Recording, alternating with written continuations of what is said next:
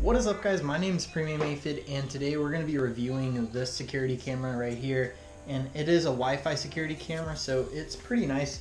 I got this one just so I can kind of protect all my belongings in my apartment, because I do have a nice gaming setup, but I set it up in my kitchen because that's where my main door is. So if anyone comes in that's like not me, I'll be able to see it because I have my security camera set up right here.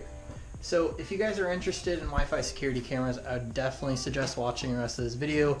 I'm going to be basically going over all the features and how to set it up. So right here we got the smart Wi-Fi camera box, and as you can see it actually does 1080p. I haven't really looked at the footage on my computer yet. I've looked at it on like the preview on my phone, but it doesn't look half bad. But I don't even have it set to 1080p because I don't want to like take up a ton of space on the SD card inside of it. So this is the HM205 model smart Wi-Fi camera. So basically some of the key features, works with Amazon Alexa. It doesn't appear that they advertise Google Home, so maybe they don't work with Google Home, but they do support micro SD cards and they have their own cloud service. The cloud service just costs like a little bit every month, so I would just suggest getting a big micro SD card and using that because it's a one-time payment. It also has intelligent human shape detection, so I haven't actually used that yet, but I assume it would just follow a human because this does have 360-degree motion, so it can kind of follow anything in the room. So I just set mine up on the windowsill. I don't know if you can even see it, but it also comes with some mounting kit, so you could technically like put it on the ceiling, but I didn't feel like doing that, so I just set it up on the windowsill. And it is powered by micro USB right there, and it has a reset button which you use to set it up. I just have this cable running down here and it works fine for now. I may eventually mount it, but it was just easy to set it there. So back to the box, it does have an app that goes along with it, which I'll be showing you in a second. And that's basically it. Inside there's just a lot of foam to keep your security camera safe, and you get this smart setup guide, or not smart setup guide, but your quick start guide. And it's pretty helpful. I was able to get it set up pretty fast. I was not able to get it to get set up on my Motorola phone for whatever reason. I had to set it up on my iPhone. So I'm going to show you guys how I set mine up real quick. Yes, I know I have a lot of apps. This isn't even my phone anymore. I just like have this sitting in my dresser. So basically just click this plus, and whenever it actually registers that I click it, come on. Alright, now it works. And so after you click the plus, all you want to do is click intelligent camera, and then I did this option, which basically will just make a Wi-Fi network for your phone to connect to so that you can actually set it up. So as you can see right here, this is the network that it's going to pop up, and I already have mine set up, so I'm not going to do all this again.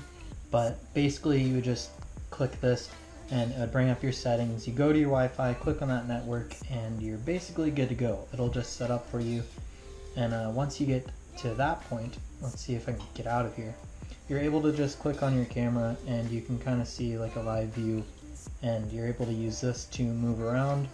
So I don't know, if I take the phone with me, I can show you guys the camera actually moving around. So as you can tell, it's pretty quiet, which is good. And it's pretty nice. I think it's only like $30.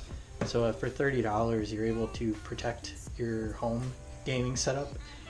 So I think it's pretty cool. So like I was saying, I put an SD card in mine so that I don't have to use their cloud storage.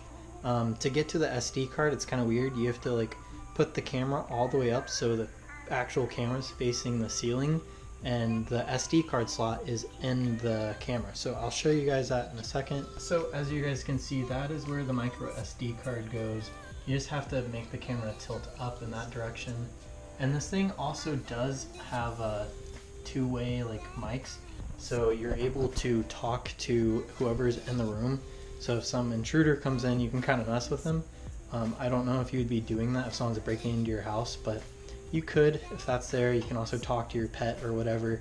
So that is a pretty cool feature. So I'm gonna have some live footage play for you guys so you guys can kind of see what the quality actually looks like.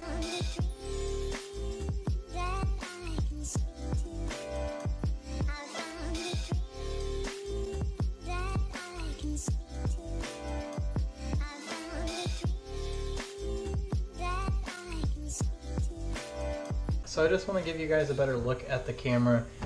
It's pretty small. It's like the size of my hand basically. It looks pretty nice and it blends in with all the white in the kitchen.